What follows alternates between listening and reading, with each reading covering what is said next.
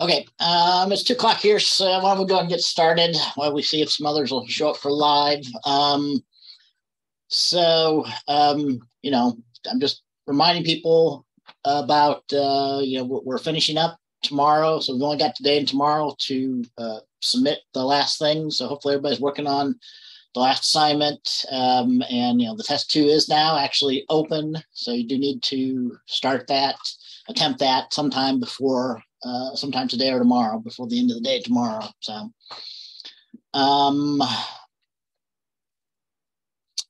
I did give an example solution for the assignment 9.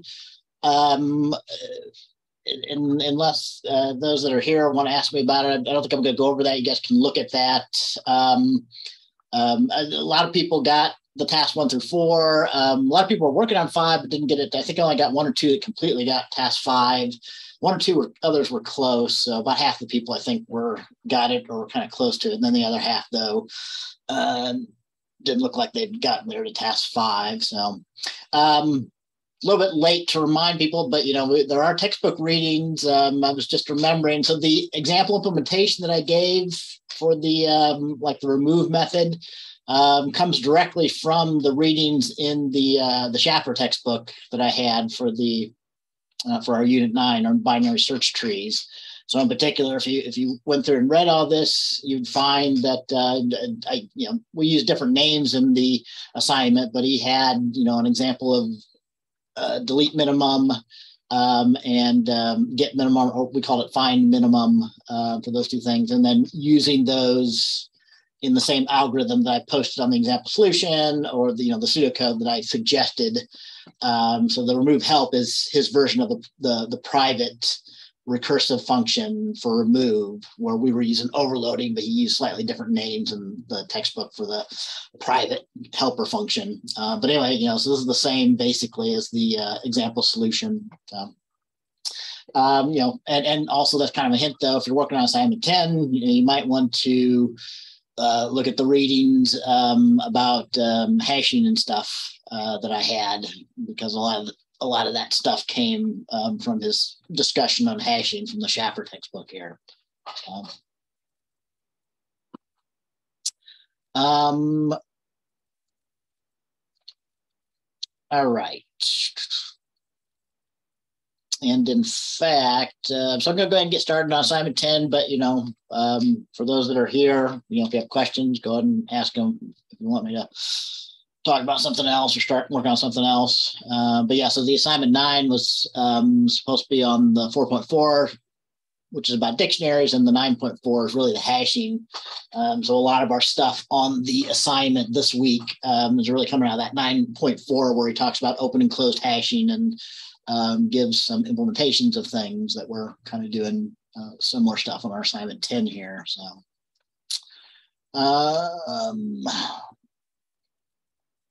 all right, so let me go ahead. Haven't accepted the assignment yet, so get started on it as usual, and I'll check that it looks like all this stuff is working, although I see some people have already started on the assignment 10, about 3 people out of 8. I saw it already created the repository, which is good.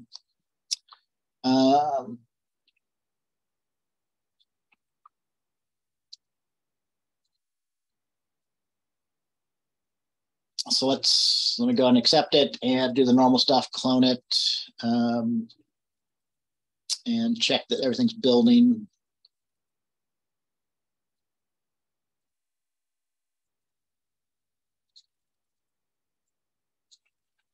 All right.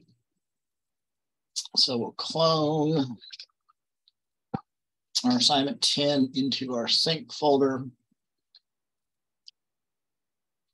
We'll open up that folder and we'll configure it,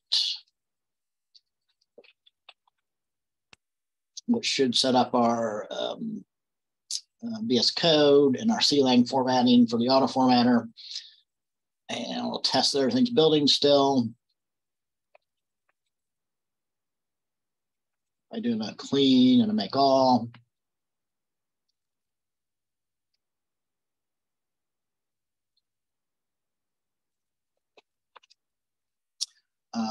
And make our tests, and then check our auto formatting is working here.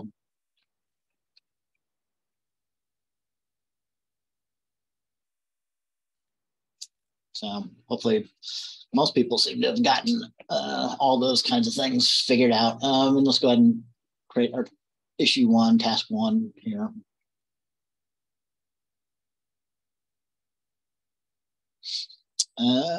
My connection might be a little bit slow. Hopefully this is all coming through.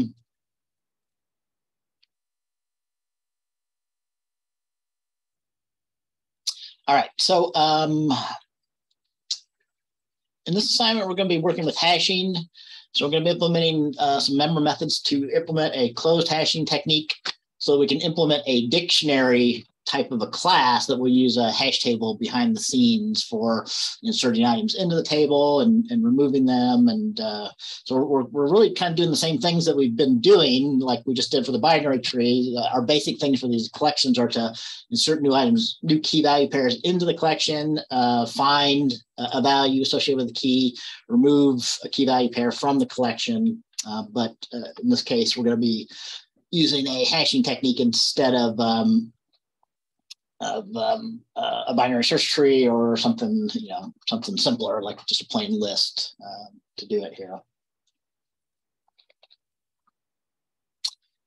All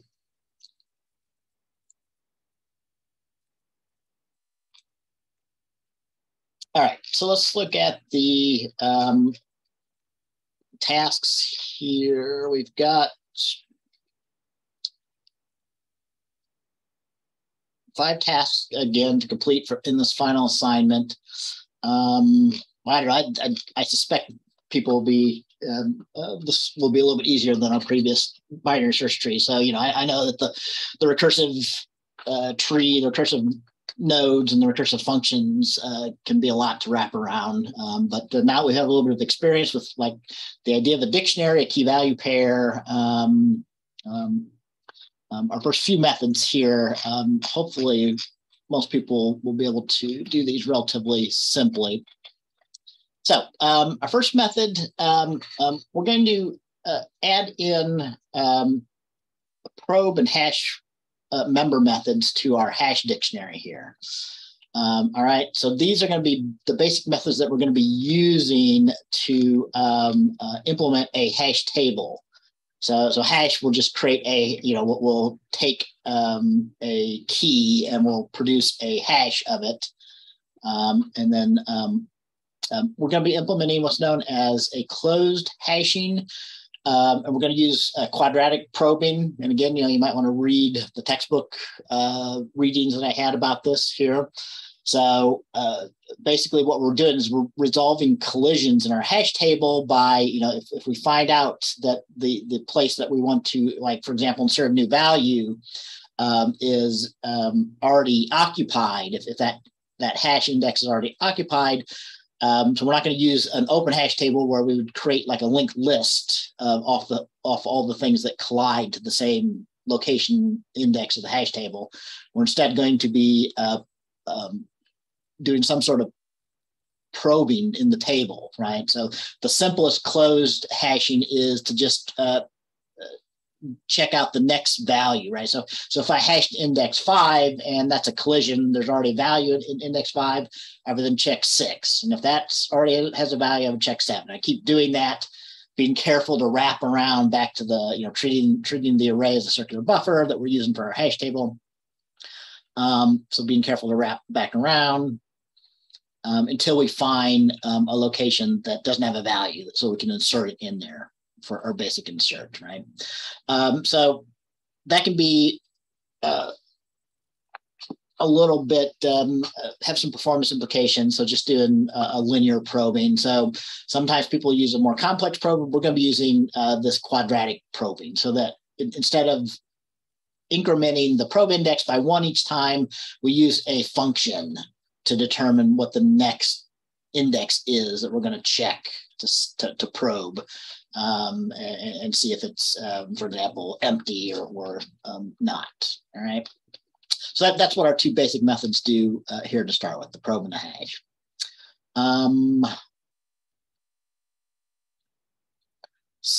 So before I look at the test cases, so there are a few test case already, oops.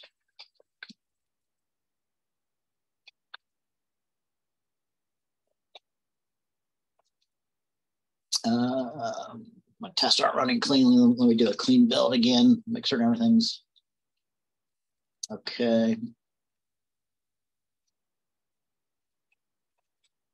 There we go. So yeah, there are a couple tests of some of the existing methods in the HashDictionary class. So, but yeah, before I kind of get started on the task one, let me tell a little bit. So I believe, if I remember right, I mean, all your work is going to be member functions of our HashDictionary here. Okay, so our HashDictionary is a class, kind of like a binary search tree or a list. So it's basic interface. So things are a little bit simpler this time. We're not using, oh, no, that's not true. So yeah, we are using a dictionary base class that defines kind of the API for this function. But if you look at the dictionary API, it's basically the same. So we really could have done the binary search tree, thought of that as a particular type of implementation of this API, right? So this API is really kind of a dictionary API where our most basic things are that we want to find a value based on the key. So look up a key value pair, search our collection for a particular key and return the value if it's in there. And we want to insert new key value pairs into the dictionary and maybe remove a value associated with the key from our collection. Okay, so we're basically going to want to implement those, but using hashing here in our HashDictionary. So our HashDictionary inherits from the dictionary-based class. But yeah, instead of using a binary tree to keep track of our key value pairs, we're going to be using a hashing technique behind the scenes here. All right. So the way this works is that we're going to create a dynamically dynamically created array of key value pairs. Okay, so there's another. So we were kind of just using keys and values sort of individually. So we've further gone, and again, this is kind of from the Schaffer textbook here. So we've defined another class because it's useful for hashing here of these key value pairs. So our hash table is really an array of these key value pairs here, where a key value pair holds a key and a value, as the name implies. But then, our array is going to be instances of these key value pairs. And we've got member methods that are going to be particularly useful for this key value pair for implementing hashing. So we can do things about check whether a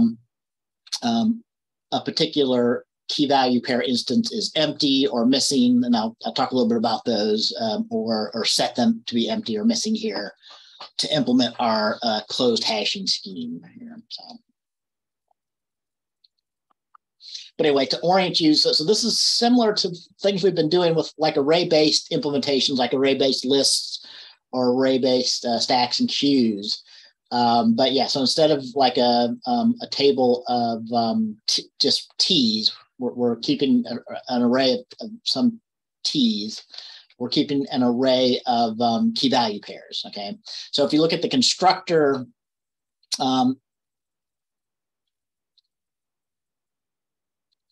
in our HashDictionary, like for example, the constructor that creates an empty dictionary of some size, we dynamically allocate a new table of key value pairs, right? So another thing that's maybe useful to know right now is that the default constructor for the key value pairs, did I close that off?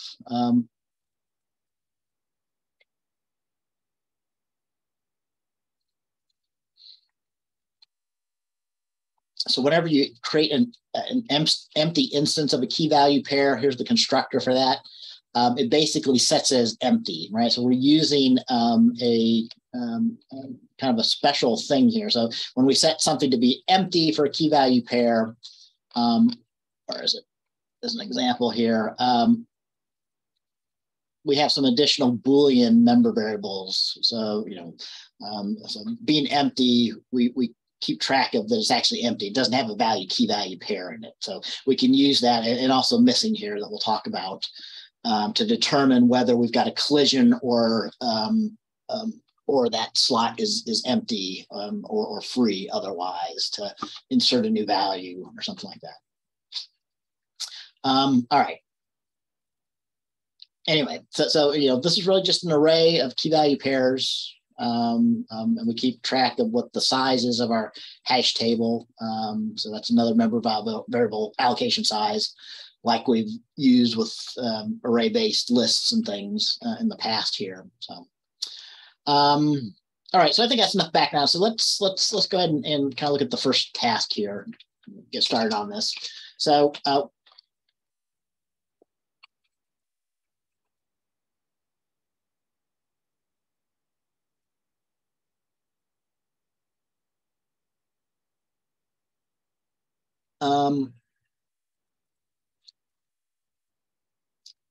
So if you follow along here, we suggest that you first implement the probe function, and then the hash function second, although those are both part of what we're calling task 1 here, right? So probe, we're going to use a quadratic probe, and basically all you have to do for the probe is, as it says in there, we're using a quadratic probe where we're going to use, so that's basically the quadratic function is going to be ax squared plus bx plus c, or here I call it c1, c2, 3. So basically it's going to be 1x squared, or just x squared, plus 2x plus 2. All right. So I can't really see this. I should bring up the PDF, but we're basically using that, but with the constants 1, 2, 2 for A, B, C, or for C1, C2, C3, right? So all that means is that if the probe index, for example,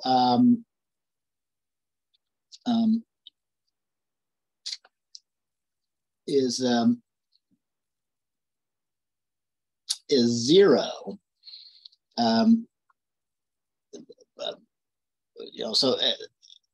so basically this is the x value in our quadratic function here. So 1x squared is going to be 0 if x is 0, plus 2x is going to be 0 if x is 0, plus 2. So you get 2 as the result there, right? But if x is 1, you get 1x squared. So that's a 1 plus 2x. So that's plus 2 plus 2. So you get 5. And then, 1x squared, so x squared when x is 2 is 4, so you get 4 plus 2 times 2, so 4 plus 4 plus 2, you get 10. So that's where this is coming from, right?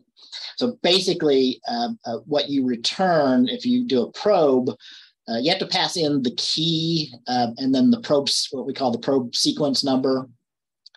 So we're always going to be probing our hash table in sequence 0, 1, 2, 3, but the actual location that we offset from the hash is the result of this quadratic probe function. So we basically have to add this on the hash to figure out what index or what location we're next checking in the hash table when we're doing a probe sequence. All right. So, so if you look at this, the probe function takes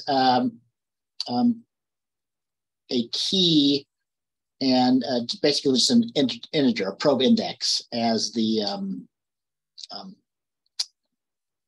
second parameter here, right? So the ID is coming from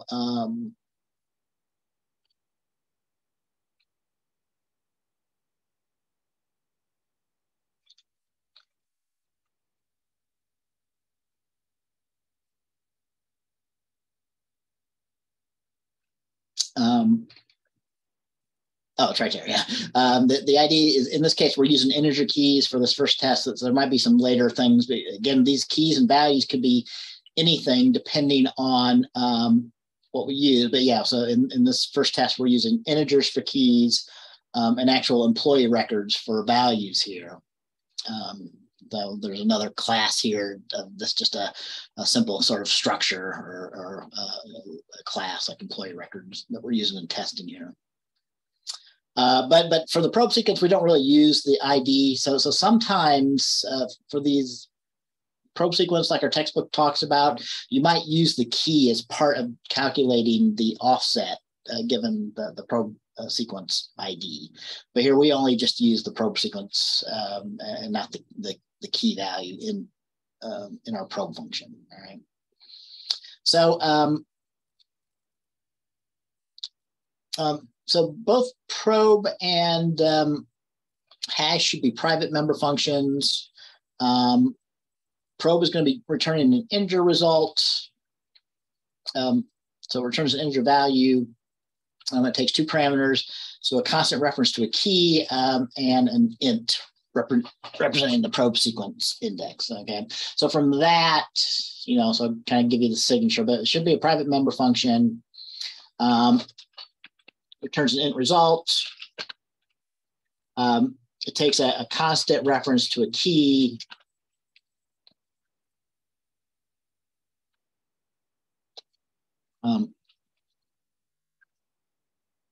And then it takes an integer, which is the probe. I call it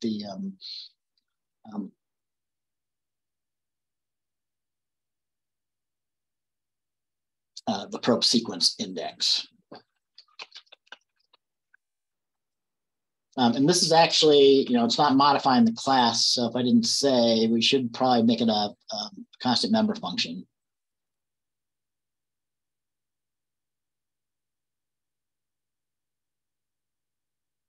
Yes, I did state that. So it is a constant member function in this case. Both the key and the hash are going to be pretty similar. So they're both going to be taking in a constant key reference as input. And they're going to be constant member functions, and they're going to return an integer result, which is really an index that we use, either an index into our array or hash table, or a value that we add into the initial hash value to calculate a probe offset. So a different index.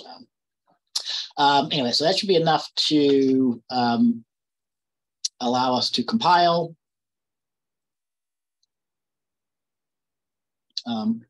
Our uncommented test case here. But we haven't implemented the probe, so we should get link errors. We should expect link errors complaining about probe hasn't been, is undefined here. So our probe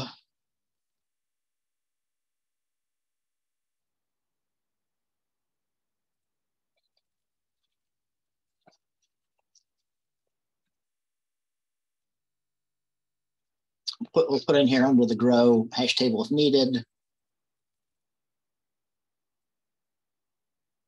Grow hash dictionary if needed in this case.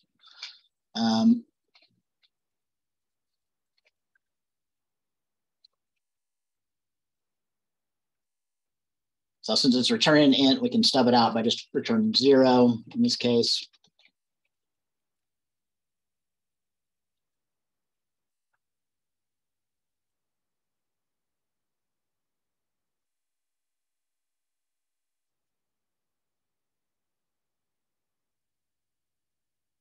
So a little bit, maybe a little bit too verbose for a brief title, but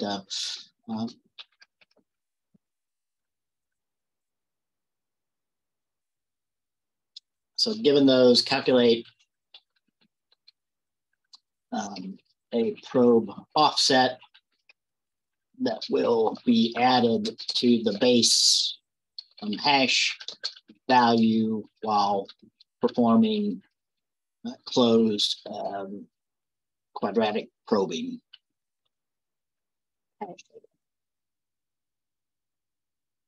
And in this probe method, we don't use the key, but we keep it because some probe methods do also use the key as part of calculating the probe sequence.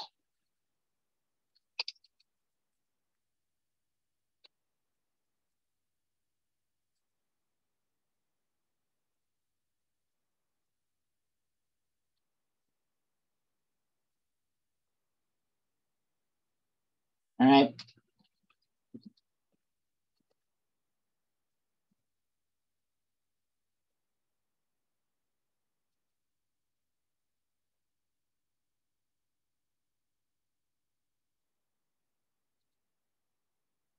So we've got the key, and we've got a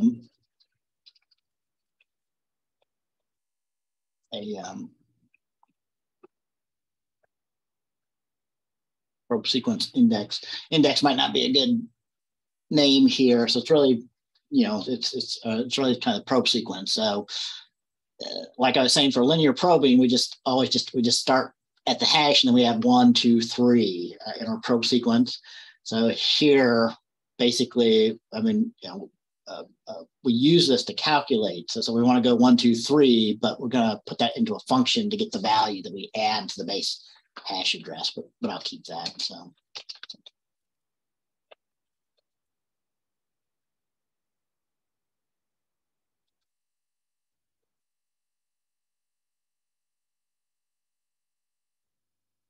So this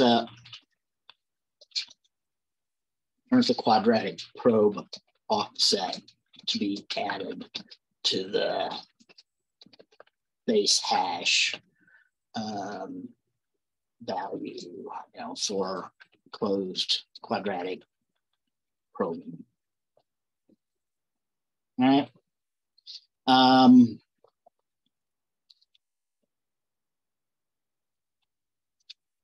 So that should allow it to compile and run tests.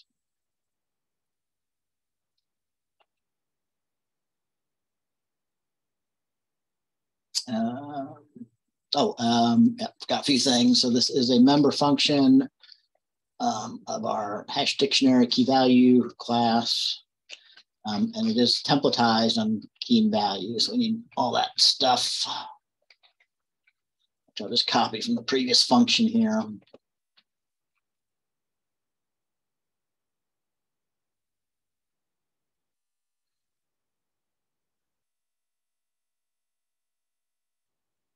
All right, let's try it again.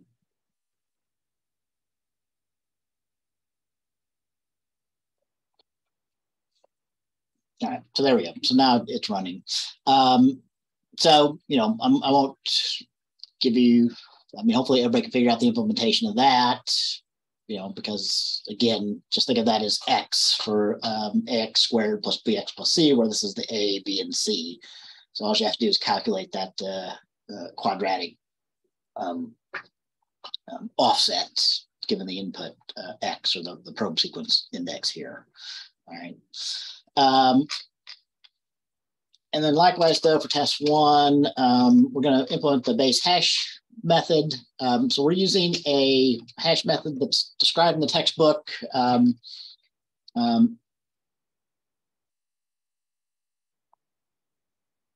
The mid-square hashing value here. Okay, this really, you know, our textbook talks a little bit about this. This mostly only works for things that are kind of integer-like.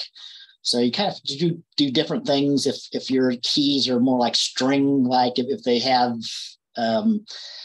values that can be of different sizes, you know.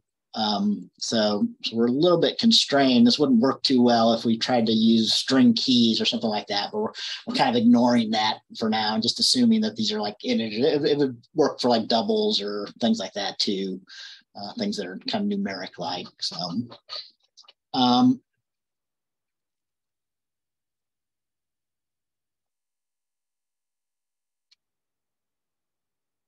So we're creating a mid-square hashing function. So let me go ahead and I'll give you the signature for this one too.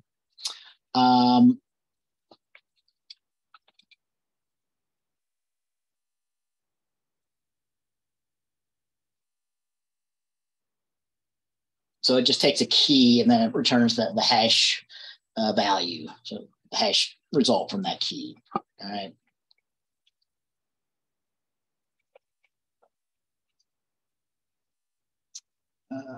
I'll go ahead and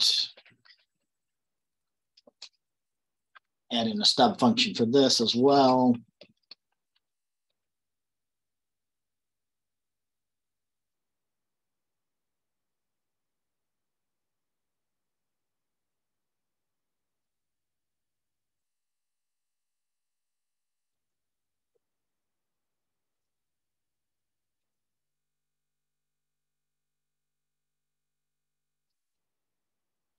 This is our mid-square hash function.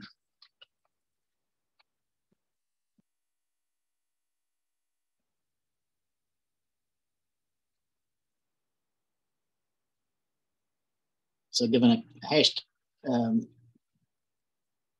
key, which needs to be numeric-like, for this hashing technique, calculate a mid-square hash from it.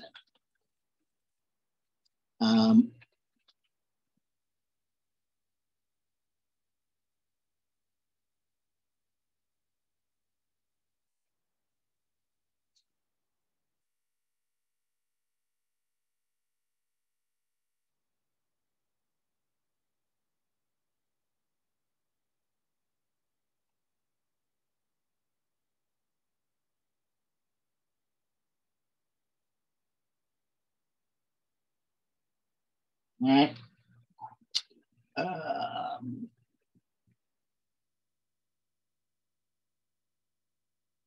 So that should allow us to hopefully compile and build, compile and run the tests for the hash function as well.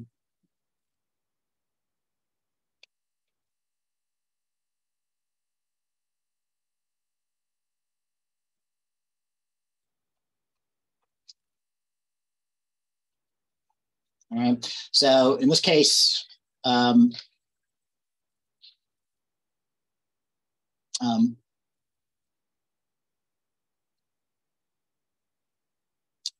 testing it with different keys, integer keys on this first test that we uncommented here. So that should be the resulting hash value that you get. This depends on, not only the mid-square hash, but also depends on the size of the hash table. So, since we initialize our hash dictionary with an empty hash table of size 7 initially here, all these results are going to be between 0 and 6. So 0 is the lowest valid hash index up to 6. So basically, we're modding by the allocation size whenever you implement a hash function like this. Okay, so again, it sounds not too tough to calculate the mid-square hash. So we discussed it here. So first of all, like it says in the name, you should square the key. Although don't use the C. I normally want people to reuse like libraries like CMath. But here, if you use the power function to raise it to the second power, it'll convert it into a double result, and that's not really what we want right now. So you should square it by just doing the simple of multiplying the key times itself. That will get the square of it. And then we're basically kind of assuming that these are 32-bit in. So the mid-square means what we want is the middle 16 bits. So we want to chop. We're going to do a little bit of bit manipulation if you've never done anything with like bit masks or things in C. So we want to chop off the high 16 bits and chop off the low 16 bits and end up with just the middle 16 bits. So there's different ways you could do this, but as is suggested here, if it's a 32-bit value, each one of these in hexadecimal represents 4 bits. So since there's 1, 2, 3, 4, 5, since there's 6 F's here, that means there's 24 ones followed by 8 zeros. So if you mask that like that, you're masking off the 8 high bits become zeros. So you get rid of the high bits here. And then we suggest that you shift it down, right? So now you've got the middle 24 bits, but if you shift down by 8 bits, you'll end up with just the middle 16 bits as a result. When you shift down, it shifts zeros into the position if you don't know how bit shifting works. So by doing a mask and a shift, you'll get the middle 16 bits of a 32-bit value, which is what we want basically here. And then finally, though, kind of important thing for hashing techniques is you're always, however you're manipulating and creating your hash function from your key, you're always then need to recast that value back into a valid index for the current hash table that you have, right? So we keep track of our hash table using the allocation size. So you have to mod the result of your square and taking the middle bits. And then you mod that by your allocation size to get a valid index between 0 and 1 minus the allocation size. And that's the actual hash value that gets returned from this particular implementation of a hash function. All right. And yeah, looking at these tests, these should be the values you get if you're using a 32-bit integer, doing the hash as suggested. And in this case, we've got a table that's size 7.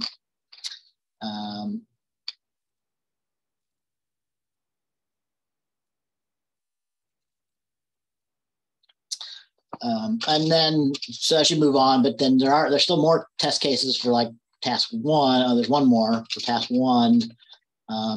In this third one, if you get your probe and hash working,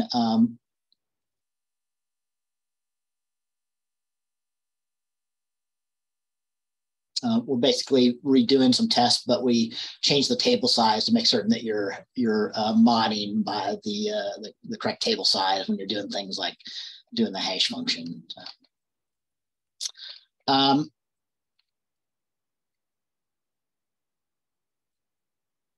right. Then let's talk about the rest of the tasks, and I'll give some hints on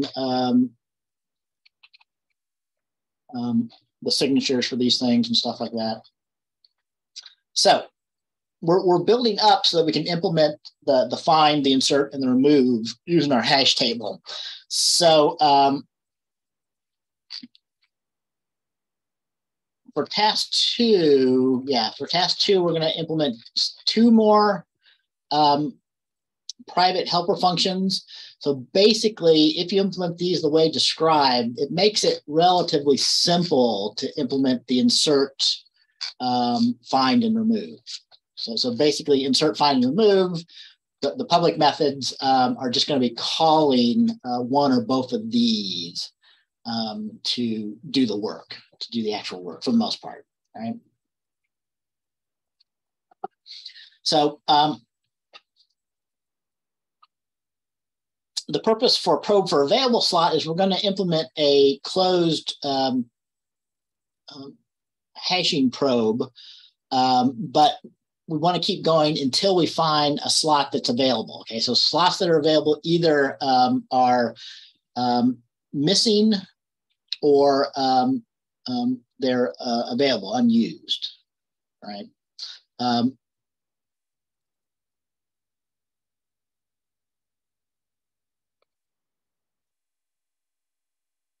Like it says here, so a probe for available slot, we're going to start with a particular hash key, and we're going to keep probing using the quadratic probe sequence until we find the first empty or missing slot along our quadratic probe sequence. All right.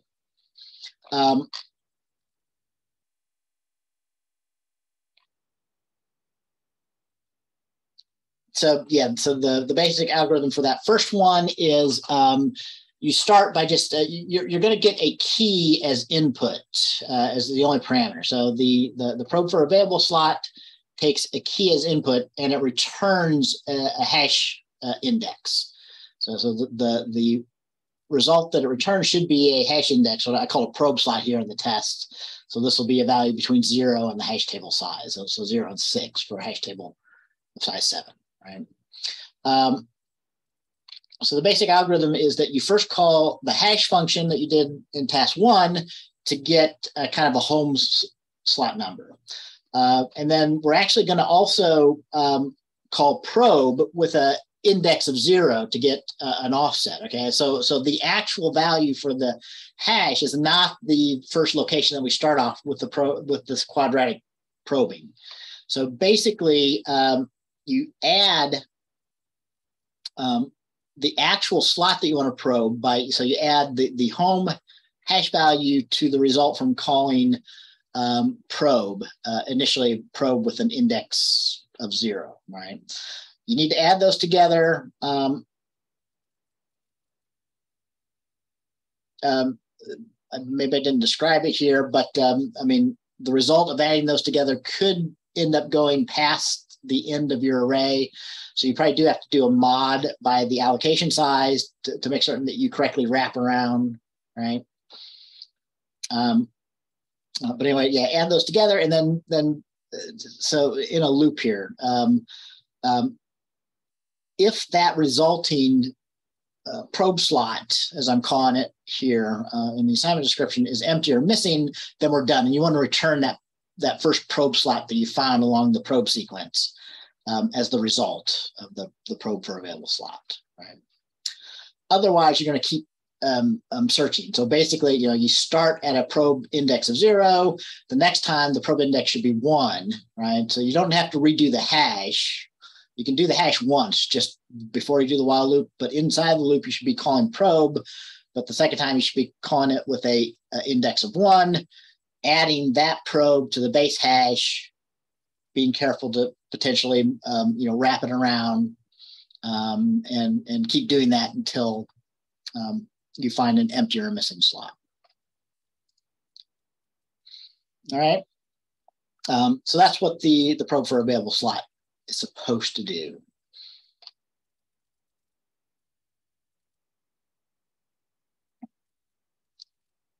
So, with this initially empty dictionary, so all slots are initially empty, so it doesn't do much probing, but right. So if you do a probe for available slot on ID 1, you get back the probe slot of 2. So again, remember the hash key is 0, but the probe for probe index 0 for a quadratic probe gives you a 2. So if you add those together, that's why it ends up being, since everything is empty initially, you get a result of 2, right? Or likewise for ID for a key of 25, that hashes to a value of 2. But the initial probe sequence is also 2, so you get a 4, and so on. Right?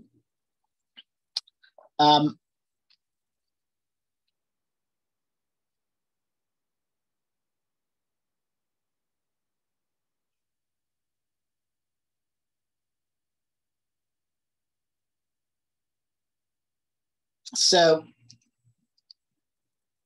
the probe for key slot, I didn't describe it as much because it's pretty similar, all right? So it should be almost identical to the probe for available slot. It has the same function signature. So if you get the function signature, you're inputting the key and you're returning back an integer, which is your probe slot that you found while you're probing. The difference is that, so the purpose of the probe for key slot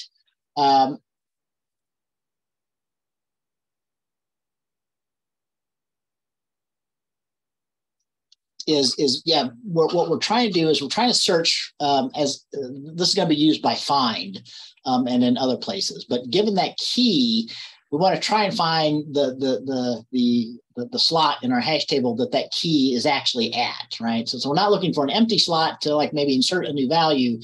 We want to try and find that key that's in the table here, right?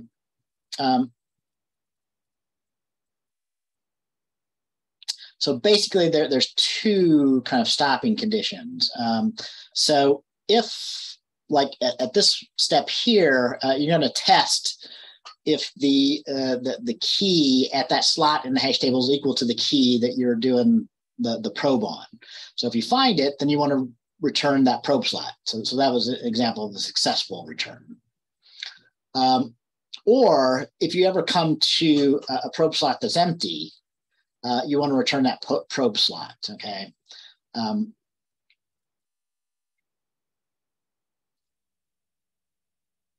So if the slot is missing, you want to keep going, okay? Because as I talked about kind of in our lecture videos, there's a little bit of in our textbook talked about that there's this problem with closed hashing for the removal.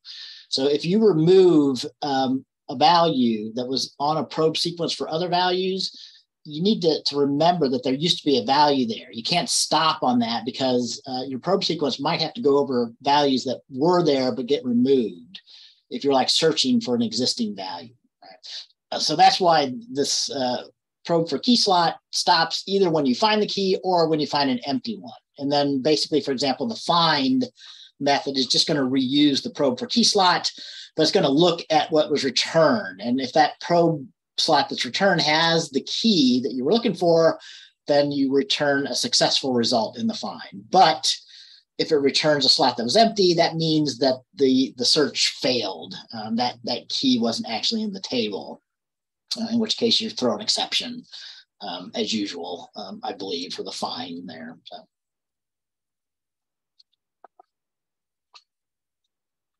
All right, so hopefully everybody can get those two then working. They're not too big. So after that, kind of like I mentioned, you should find it, unlike the previous assignment, that then implementing the public insert, find, and remove are relatively simple, reusing those two member methods. Those two private member methods. And those two private member methods are reusing the probe and the hash. Okay? So you're reusing all four of the private member methods directly or indirectly. So for we start with insert. So here when you're working on these last three tasks, you should, like we were doing before, you should uncomment the definition of the function in the base class, the dictionary class in this case. But yeah, this here tells you kind of the signature for insert. It's the same signature that we had in the previous assignment. So insert, we give a key value pair. It's going to insert that key value pair into an empty slot or a missing slot in the table. So to implement insert,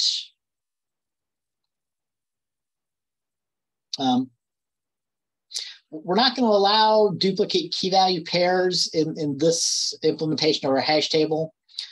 So it's suggested that you first call probe for key slot, which will return the slot that either has the key that you're trying to insert newly or is empty, right?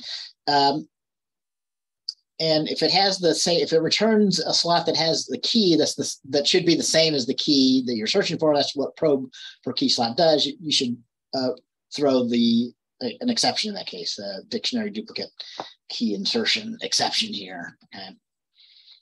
Okay.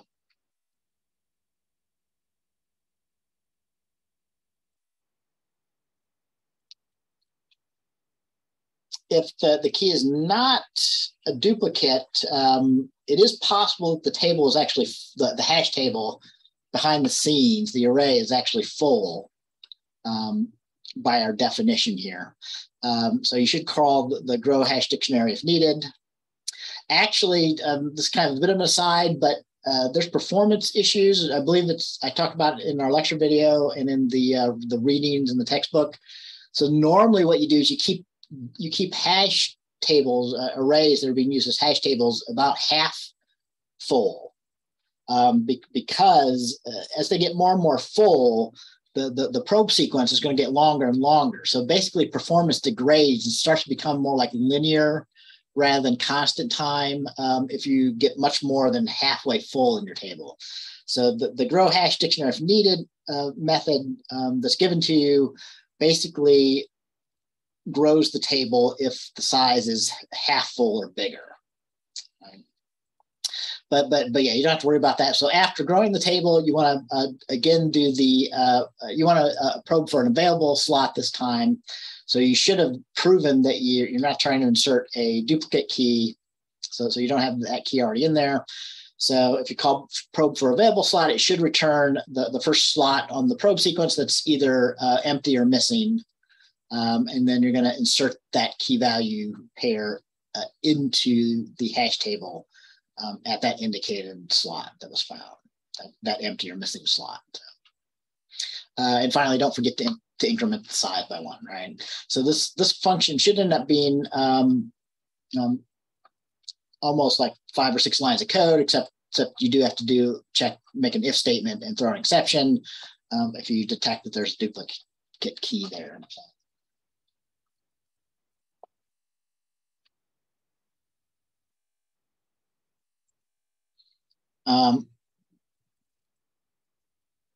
Yeah, there is a call, the grow hash dictionary, if needed, actually uses insert. So you should get started by making a stub method, and then later on you do need to uncomment that in the grow hash dictionary if needed, once you've got your stub method working.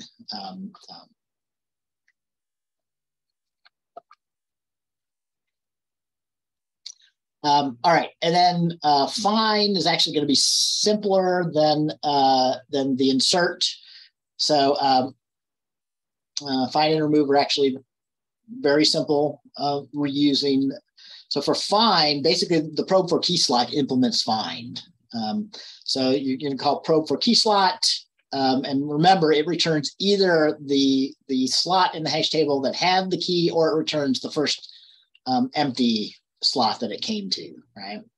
So then you test that return slot. If it's empty, then somebody tried to find on a key that wasn't in the table, so we throw an exception in that case. Otherwise, you found the correct slot, so you return the value of that slot that probe for key slot return that gave you there.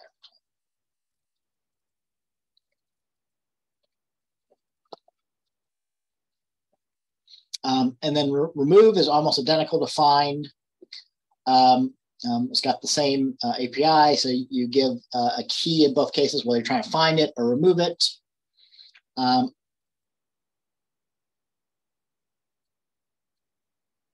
So the only difference between it and find is that in step 3,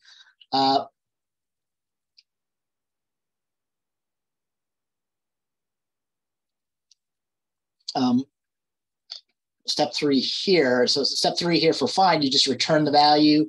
So for here, you're returning the value that you're removing, the value associated with the key that you're removing here.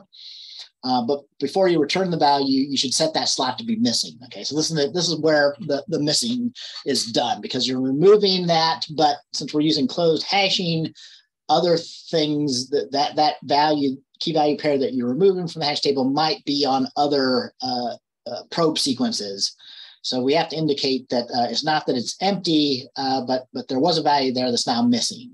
Right. So you call the set missing function on your key value pair to set it missing. Then you remove that. Then you return that value that you just removed out of the table.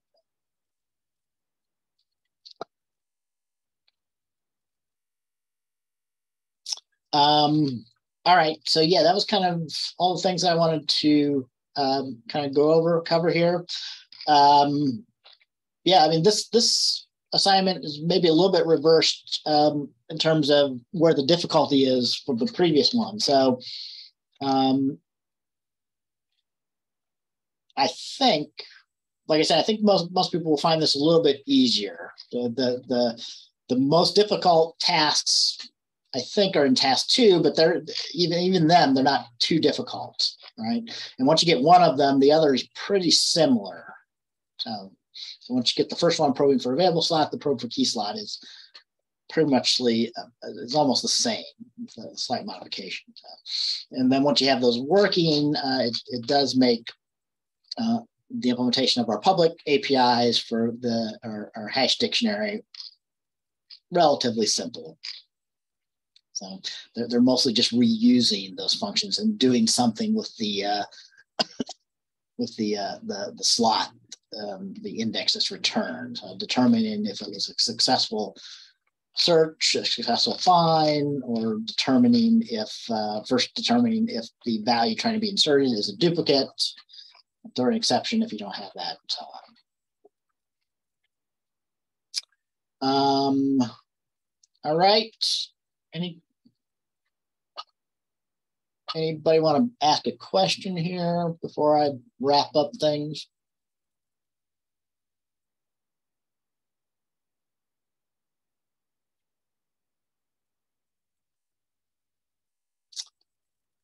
If not, I will go ahead and end the session here, like usual, get this posted for the people that are watching these offline asynchronously. I'm going to try and grade or get feedback tonight for people that are working on the assignment 10 early here. Hopefully I'll get a few of them out of the way. We'll see if anybody gets it finished tonight or not, like I've been suggesting. All right, so that's it for the session. Send an email, and I'll see you guys later then.